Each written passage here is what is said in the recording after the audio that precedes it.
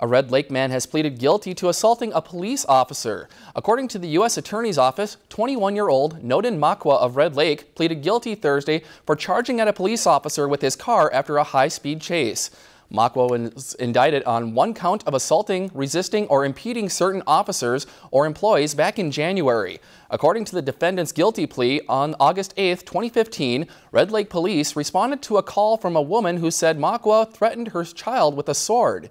When police located his vehicle and tried to pull him over, Makwa sped away at a speed of 120 miles per hour.